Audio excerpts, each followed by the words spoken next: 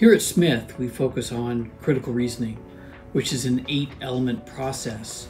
Think of it like the facets of a stone or a diamond, where we work all the way around a problem through critical reasoning.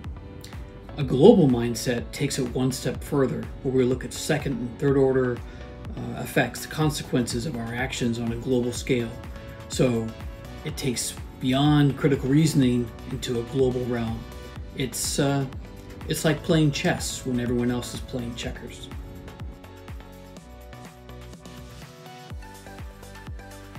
Given the pace of change and the interconnectivity we're experiencing, and even more so now since the pandemic, where digital technology has really put us in touch with each other around the globe, there is just so much opportunity for connectivity and for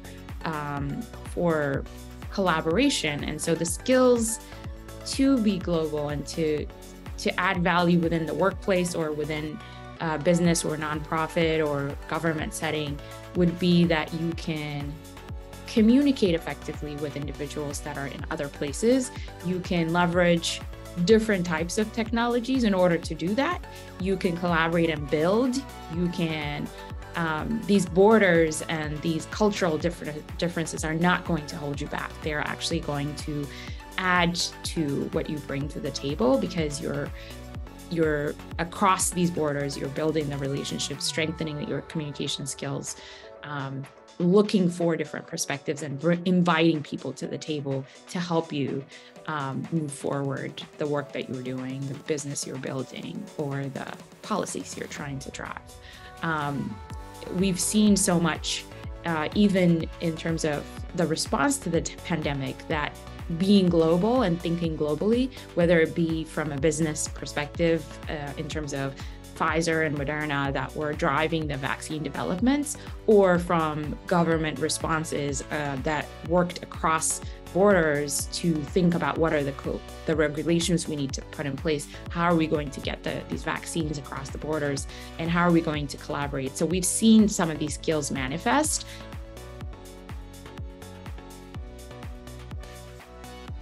So being abroad was an absolutely amazing experience. I can easily say that I'm a very different person than I was before, and I learned so many great lessons being abroad. And one of the things that I learned the most was just how to transition to new environments.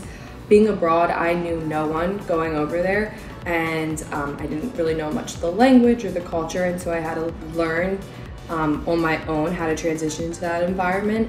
And I definitely saw that carry over in my internship this summer at E&Y. I was with completely new people and in a new environment, and I didn't know any of the systems. And so I was really able to lean into what I learned and practice being abroad this summer.